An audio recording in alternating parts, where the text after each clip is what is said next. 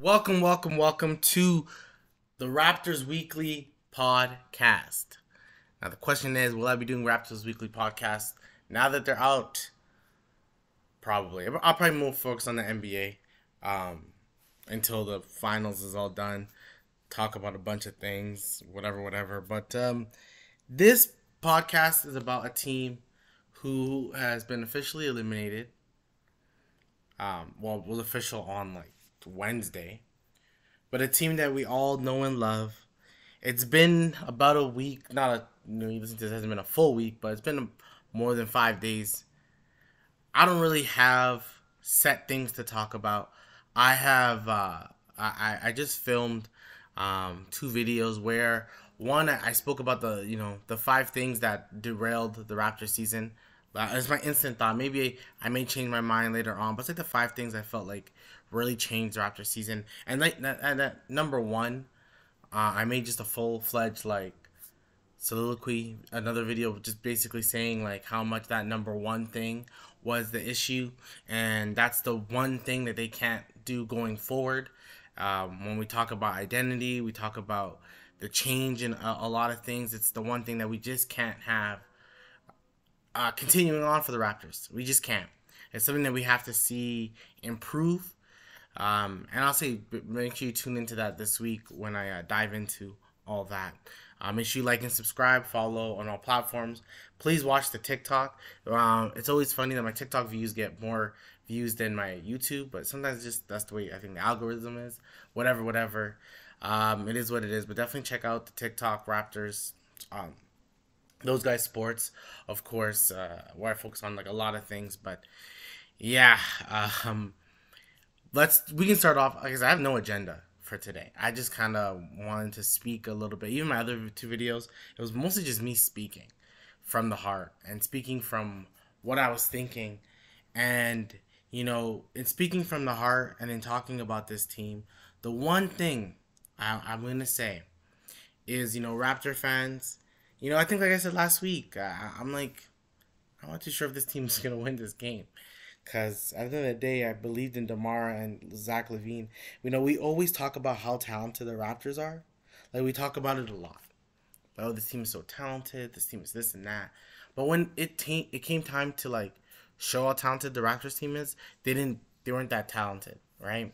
If you did a draft of the Raptors in Chicago and it was, like, a top 10, I'm pretty sure the Raptors would have had, like, maybe 6 guys that you would have picked, If I'm randomly doing it right now, maybe for some people, the number one pick would be Zach LaVine.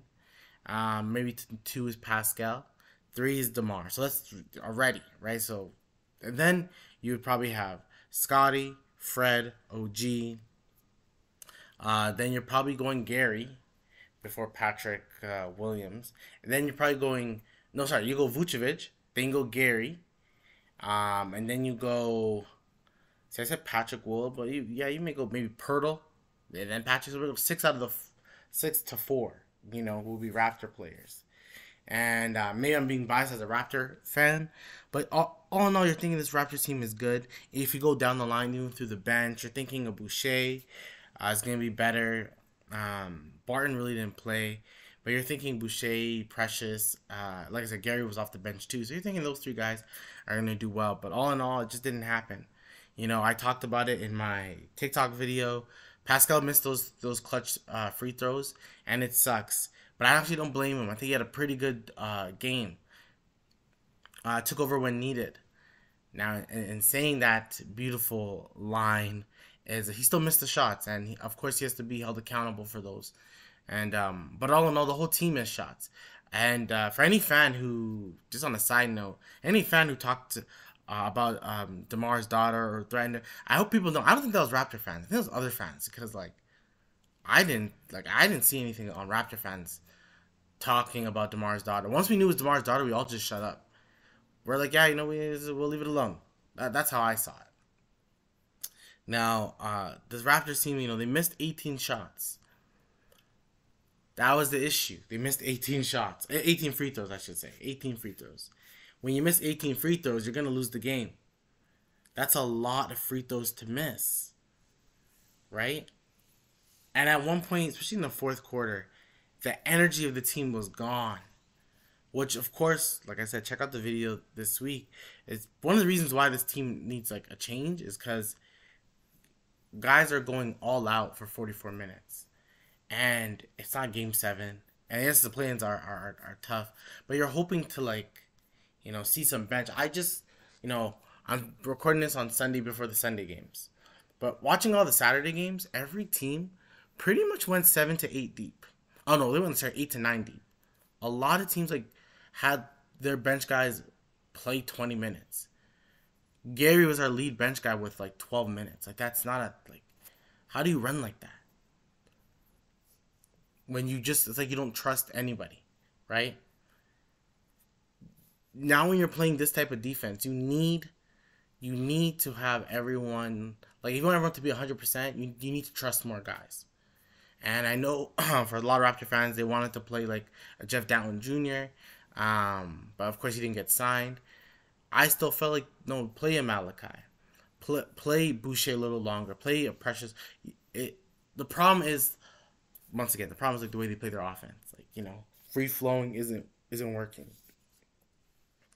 But if they were just more like organized in that sense, it would be better. But they really lost because of the 18 free throws. And the Raptor season ends, and a lot of people say it's a miserable season. I see some people saying it's like the worst season of all time. I wouldn't say that. I don't think it's the worst season of all time. I was watching, the Bosch years, the Vince years. I wouldn't say it was the worst season.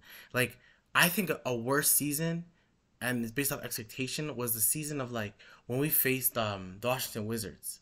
That was a pretty bad season. I want to say that was 2015, because that season, like, I truly believed in this team. I truly believed in this team.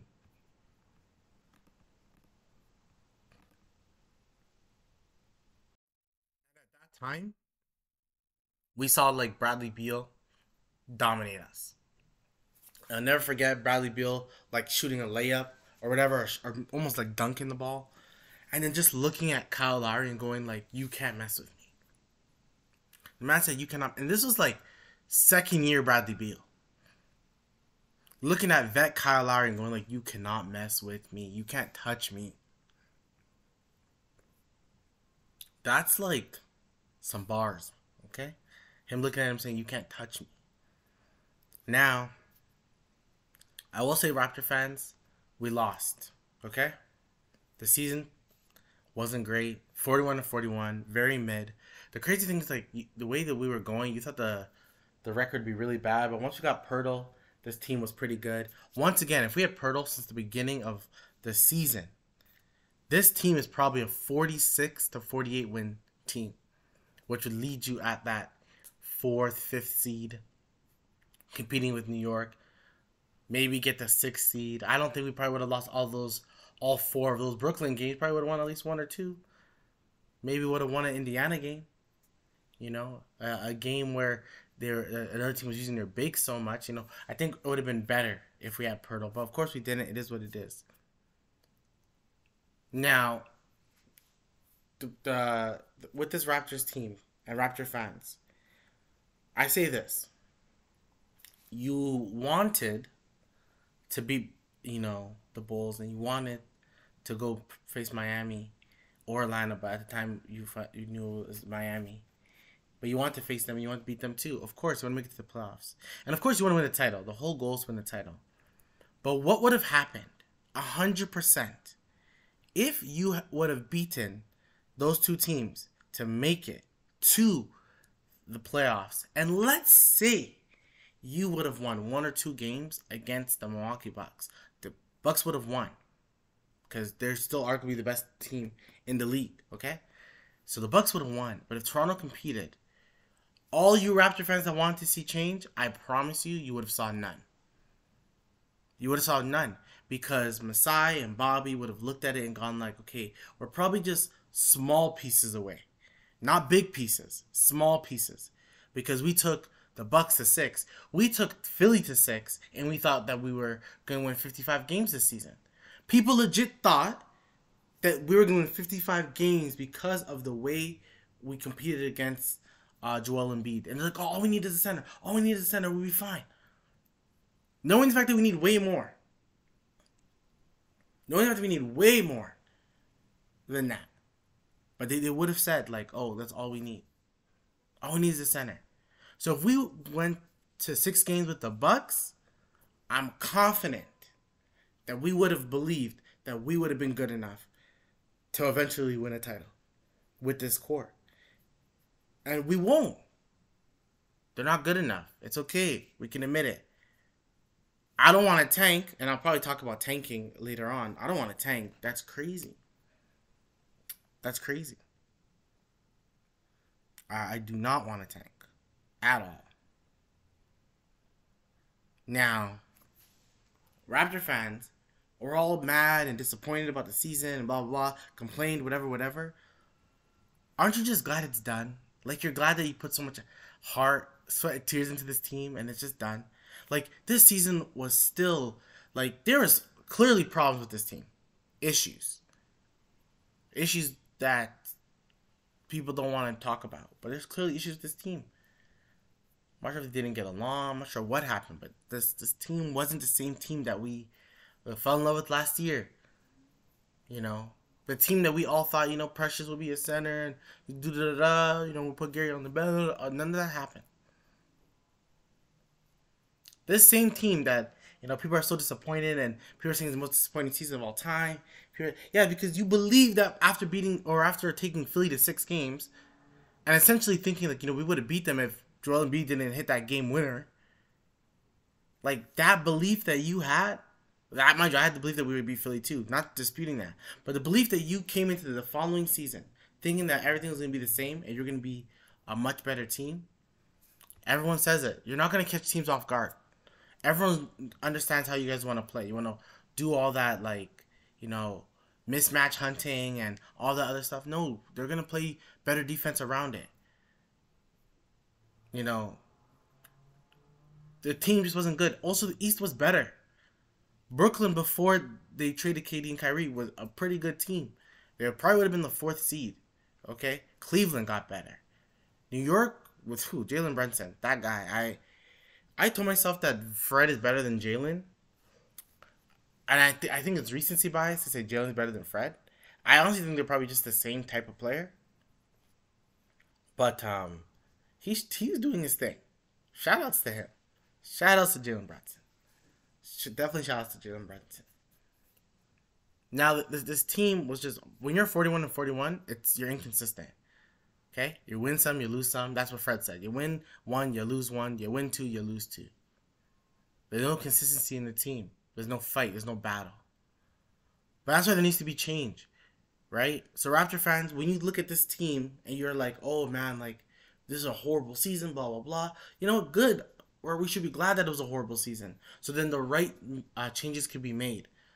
We can all say that, you know, sometimes Messiah and Bobby, they kind of keep the players a little longer than some would want. But this is the time we got to make some trades. This is the time we got to start looking into our future. What is our future? Is it Pascal, Fred, and OG? Is it Pascal and Scotty?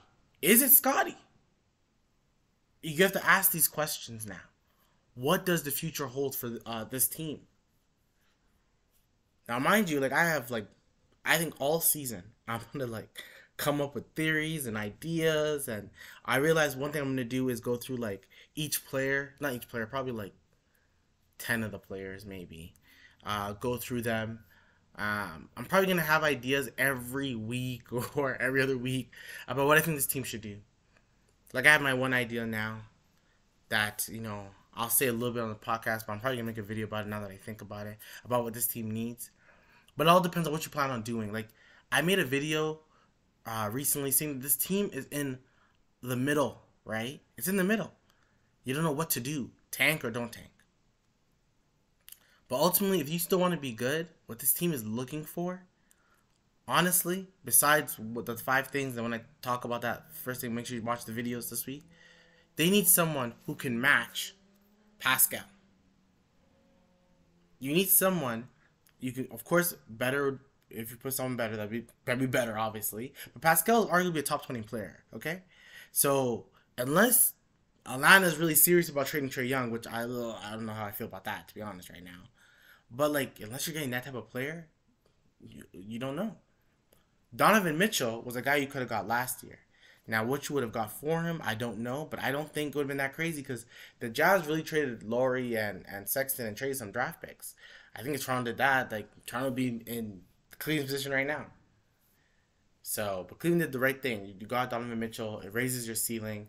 That next series is going to be a 7-game series. And I know Cleveland lost at home, but I still believe in that Cleveland team to be good. Um, but all in all, like, you just look at it like, you need someone to match Pascal.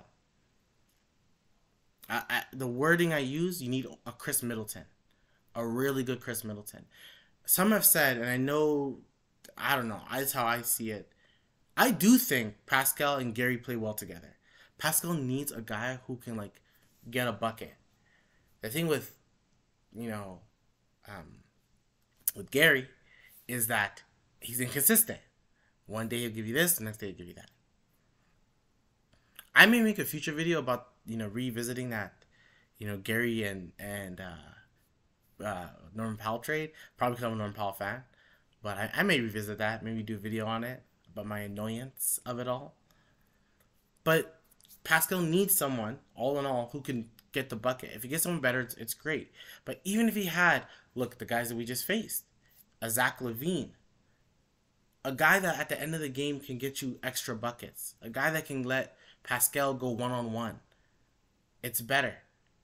It helps out. But not when everyone's thinking, okay, Pascal's about to get double and he can pass it out, but he's just not going to do nothing with it. OG can't break down the defense. Gary really can't break down the defense.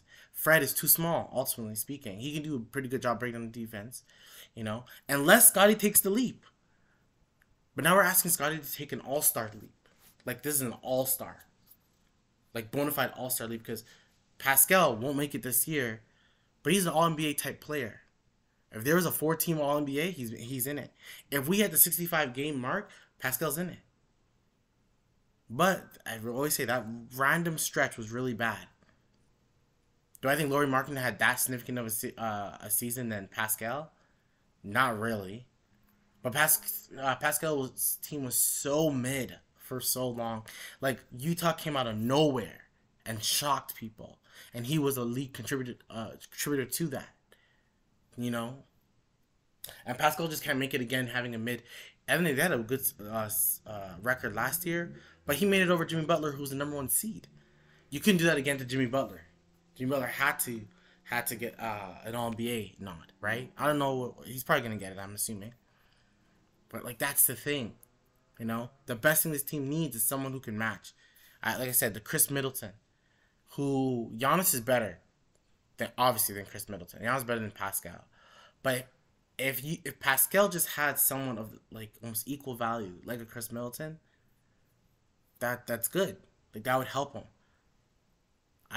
Some guys like Bradley Beal, like a bona fide bucket getter at 5 minutes to go can get you some buckets. That's what it is. Pascal is not a number 1 guy, right? He's a number 2. But I argue that he could be also a 1B, to a 1A.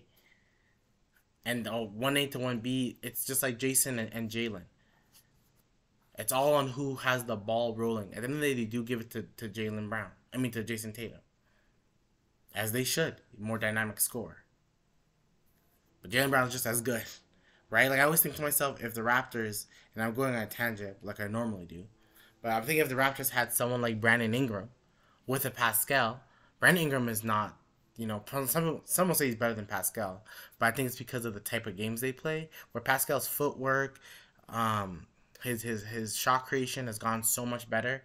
Especially I feel like in the latter of the season, his like fadeaway has gone better. His pull up got better. So I think if he just has those consistently, like I believe in the shot, especially if he has someone shorter on him.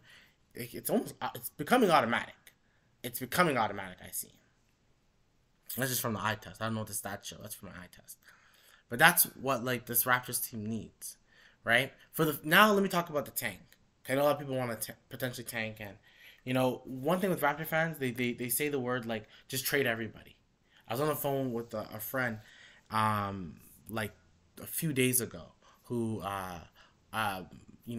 knows their ball, she had said to me, I think the Raptors should just like trade everyone. And I'm like, and then she knows her ball. And I'm like, nah, that's not how it works. First of all, you have someone like Gary and Fred, right? They are, um, they're not free agents. They can either opt in or opt out of their contract. I was saying Gary should opt in. Gary, you're not gonna get the bag. No one's paying you 20 mil. I don't see it. Unless it's a team with like ultimate cap space like San Antonio, you're not getting the bag. I just don't see it. Fred could get the bag, so Fred should opt out because Orlando would want him. Maybe San Antonio would want him. Like a team that feels like they just need a lead guard will want him. Maybe even the Pelicans in some sense. That would probably be a sign and trade type of thing. Would want a Fred, but that's what they would be. That's what they would need.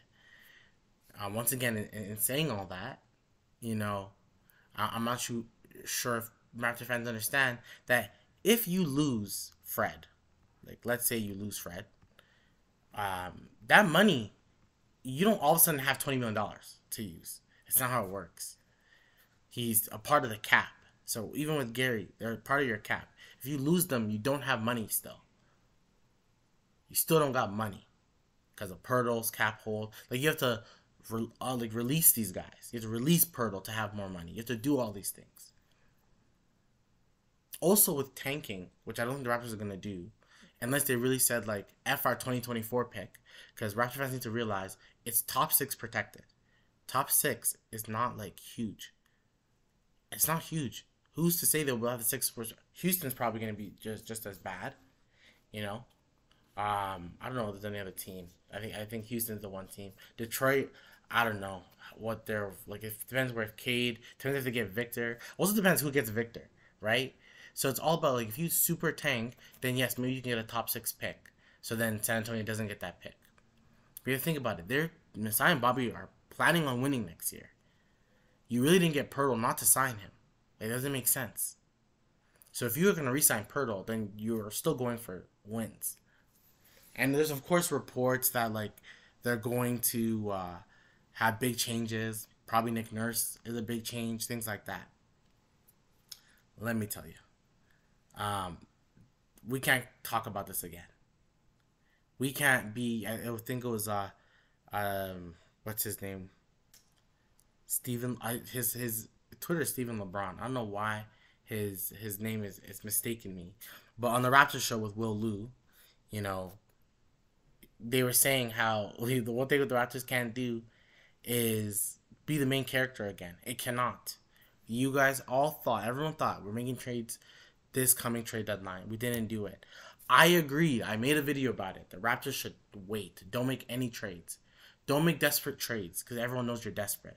This offseason, confidently speaking, there's 29 teams that will be desperate. And all depends on who wins the title. But trust me, every team is going to think they're going to need someone who can stop, let's say it's the Bucks, a Giannis. If it's the Boston Celtics, you can stop Jason Tatum and Jaylen Brown.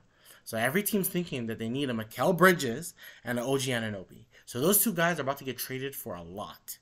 Because if you feel like you're a piece away, you're thinking you're that piece away. You're that guy away. If it's Kevin Durant, it's the same thing. I'd say if it's the Lakers, no. You may think you may need a big for Anthony Davis, and LeBron's getting older, so you don't really care about that part as much. But you're thinking you need a defensive wing to stop these guys. I'm thinking OKC's thinking that Chet's coming, right? What's stopping them from going for an OG? They have the cap space. They definitely have the trade asset. But people who want to tank for what? Tank for what? Are you like the people who want to tank don't watch regular Raptor games. You don't watch regular Raptor games. I'm not trying to tank. I'm sorry. I'm trying to win games. So whatever way we can win games, let's do it. I said we need a Chris Middleton type to help Pascal. I also think, once again, like I have like 20 ideas. The other thing that they can just do is if they just focused on Scotty and Pascal, give them a lot of shooters. So you trade like an OG for a bunch of shooters. And of course, I'm always looking at the Pelicans. Trey Murphy III. That's what I want. right? You get him, try to get someone else. I don't know. For the draft, you want to me. There's a guy named Grady Dick. He shoots the three pretty well. That's who I would want. Him or Cavante George, depending if they fall, if they actually stay 13th. That's who I want. I definitely would want like a guy who can get buckets, shoot the three pretty well. That's what I'd be looking for from the Raptors. Increase the bench help. Maybe a person could eventually start. Like that's what we should be going for. But the Raptors don't have their next year pick if it falls. Like if they're trash, and like they're like not that trash but trash. Like if they're like basically the Indiana Pacers. Unless the draft odds change, they're not gonna have a top 4 pick. They're gonna have a below that. So if you go below, the Spurs take it. So you technically would want to be a good team so the Spurs can take your 20th pick. And of course people love doing this like hindsight catch 20. Like no. We probably were not gonna draft a Walker Kessler. Okay? Stop that. And I argue for anyone of Raptor fans, who was the 20th pick this season? And what did that person do? So let's chill on, well, we really wanted this person. This person was on our radar. Oh, no. It's easy to say it now. It's so easy. It's easy now to say they should have drafted Kevin Durant. It's easy now to say that they should have drafted Carmelo Anthony. It's so easy to talk about it now. It's different. You look at, I want to say the 06 or 07 draft, whatever Kyle Lowry was in. Kyle Lowry is probably the best player of that draft. Well, I'll say LaMarcus Aldridge is. But some would say Kyle Lowry. Kyle Lowry was 24th pick. It's 2 years now, okay? Some people would now say, like, would you even draft Zion? Top 4. I've heard it. I've heard it said. He has all the talent in the world, but the man's not healthy for 4 years. So it's easy to talk about this stuff. Some people say if they redrafted, they'll probably pick Evan Mobley over Cade. I'm still picking Cade. People are talking about Jalen Green horribly. It's so easy to be like, you should have done this. At the time, you believe that their talent at their ceiling would be this. So you go with the ceiling. You don't go with the floor. You go with the ceiling. You go with the floor with the guys probably out of the lottery, probably 20th pick and below. Mind you, I know the lottery is like 14, but you still find gems, right? You still find gems a little bit after the lottery. But you never know. Look at Giannis. Giannis is the best player of that draft. Arguably will probably be a top 10 player when he's all said and done. The man did not go top 10. CJ McCollum was probably the second best player. Did not go top 10. It happens. Or maybe CJ went top 10. Now I think about it. He could have went top 10. But it happens. So you never know. So tanking isn't the end-all be-all. Getting a bunch of draft picks sometimes doesn't always work out. Doesn't always work out. Kawhi Leonard wasn't a lottery pick. We won a title off him. We had no lottery picks at all for that title. Doesn't always happen. I always say the number 1 overall pick, in most cases, doesn't lead their team to a title. Look at history. I have to think about this. The last number 1 overall pick again to lead their team to a title was LeBron. To lead their team to a title. Rose, of course, got injured, so that didn't happen. Bogut didn't happen. Bargnani did not happen. You know, Greg Oden obviously injured. So okay, it didn't happen. Durant number 2, of course, it happened. Blake Griffin didn't. John Wall didn't. So like this is off like my brain. Like these guys didn't do it. So it's not like when you pick number 1, they're gonna lead. There's no guarantee that Victor's gonna lead them to a title. And after LeBron, Iverson led the team to the finals. They didn't lead the team to a championship. So after that, it goes Duncan. Then it goes Shaq. And it goes Olajuwon. And then it goes Magic and then Kareem. That's what it goes for number 1 picks. So this is not, we've done this for 40, 50 years. Like, no, come on, man. Kareem. Then it was Magic. Then it was Hakeem. After Magic, I would say it was Hakeem was the last guy to lead his team to a number 1 pick, leading his team to the finals and winning it, right? Yeah, Jordan wasn't number one. We all know that. It was Akeem. It was Akeem that was like that. Then it was Shaq, and then it was Duncan. So these are generational. These are top 10 players. I just named top 10 players to lead their team. So that means if Victor were to do it, he'd be a top 10 player of all time. Okay? It doesn't happen. So sometimes getting draft picks, you don't know. Our best player on our team for the Raptors is the 27th pick. And our second best player, arguably, of course, was undrafted. The guy we picked ninth that same year was the guy we traded and then traded back in Jakob Poeltl. So sometimes it's not always what you think. When you got Yak, you thought you were getting a quality center. When you got Pascal, you thought you got an energy guy. Who knew what they thought when Fred? Oh, maybe he could be a third guard. He's an all-star, and he's like a pretty darn good player. Probably top 15 point guard in the league. So you never know what's going to happen. So tanking doesn't really make a lot of sense. No, try to be good. Now, when you see my video, I'm going to talk about development of players and how honestly this hasn't been the case. But that's what has happened. No blame, no shade to not a lot of people. But there's just this team, this whole overall season, they just weren't good enough. But the one thing we should not talk about is tanking. Trade everybody. It doesn't work like that. You can't trade everyone. And if you do, you gotta trade Pascal. And then you're saying that this team is going to be Scotty's team then. So then you're okay with just not being good then. Because you gotta trade everybody. If you are doing that, to me you gotta keep Precious. Because let's see what you have in Precious then. But the team's gonna be horrible. That means we're going for number one. We're going for DJ Wagner, the 2024. We're going for that. People are saying this next draft won't even be that good. People are even saying that this draft, after maybe 5-6 guys, it's not that great anyway.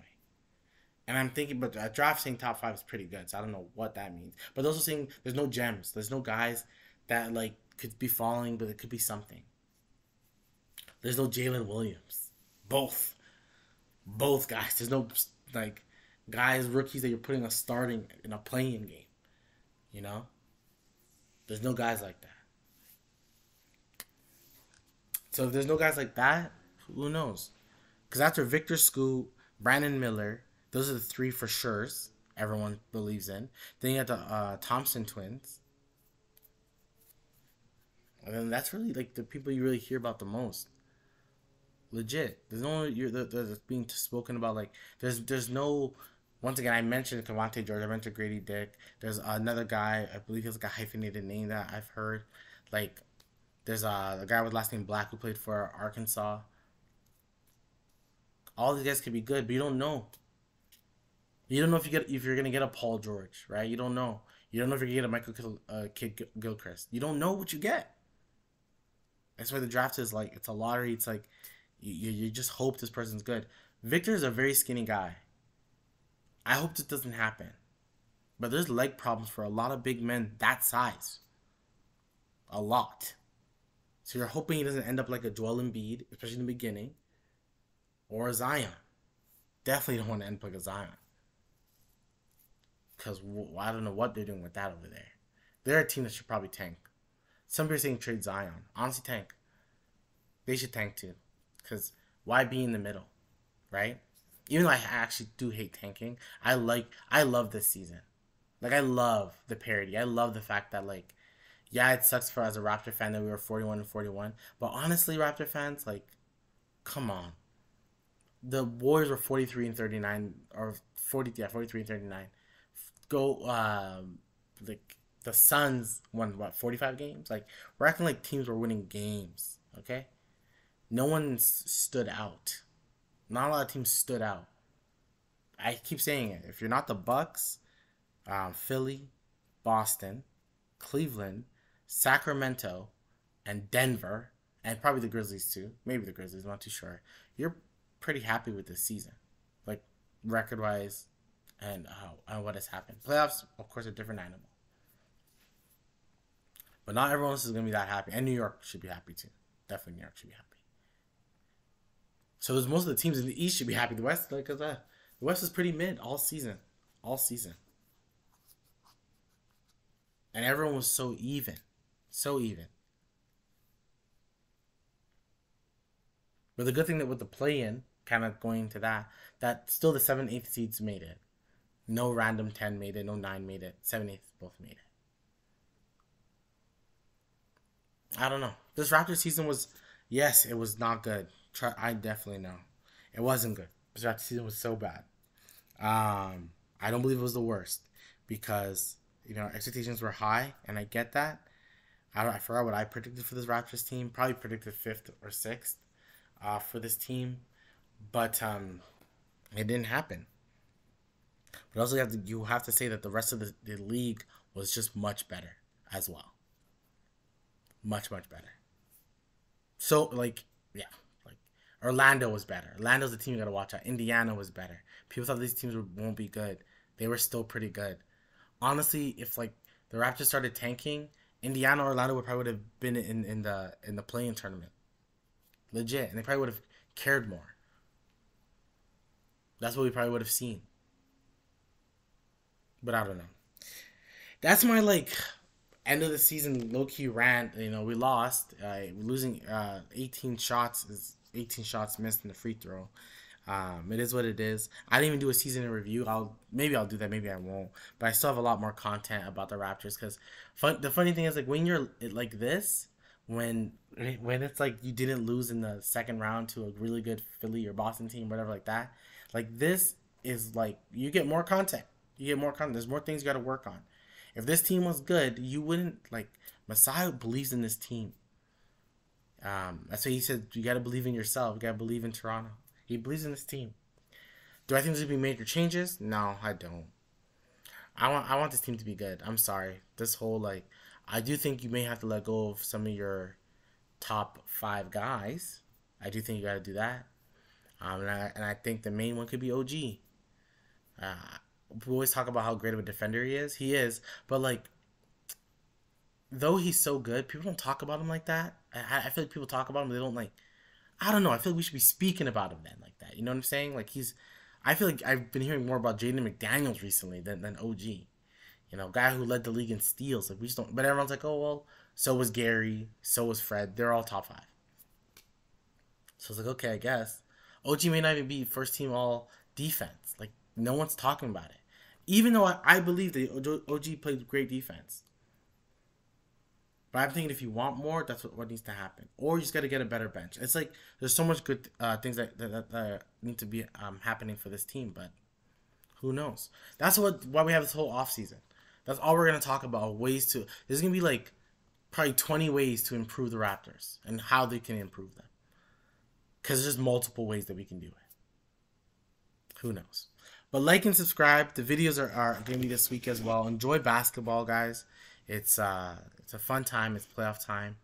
Definitely enjoy it. I'll talk to you guys again. Peace.